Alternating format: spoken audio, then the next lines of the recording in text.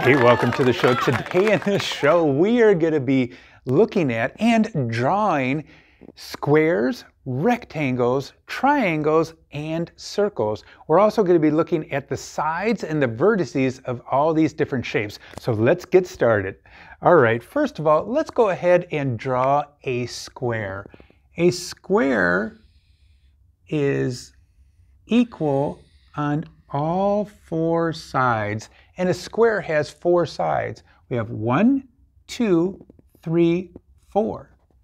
And remember, a vertice is where two sides comes together, so a square has 1, 2, 3, 4 vertices.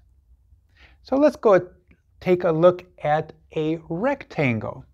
A rectangle is like a square, but it's longer, like this. This is a rectangle. It also has 1, 2, 3, 4 sides, and it has 1, 2, 3, 4 vertices. This is a square, and this is a rectangle. Let's go ahead and draw a triangle. A triangle has 3 sides, 1, 2, 3, and it also has 3 vertices, 1, 2, 3 vertices. Let's go ahead and draw a circle. A circle is perfectly round. It does not have a side. A side is a straight line like this. It doesn't have any sides, and if it doesn't have any straight lines like that, it doesn't have any vertices.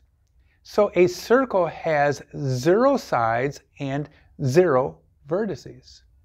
So once again, this is a square. A square is equal on all 4 sides. It has 4 sides and 4 vertices. A rectangle is longer than a square. It also has 4 sides and 4 vertices. A triangle has 3 sides and 3 vertices, and a circle has 0 sides and 0 vertices. Hey, thanks a lot for watching the show today. I hope you are having a great day, and we'll talk to you later. Adios!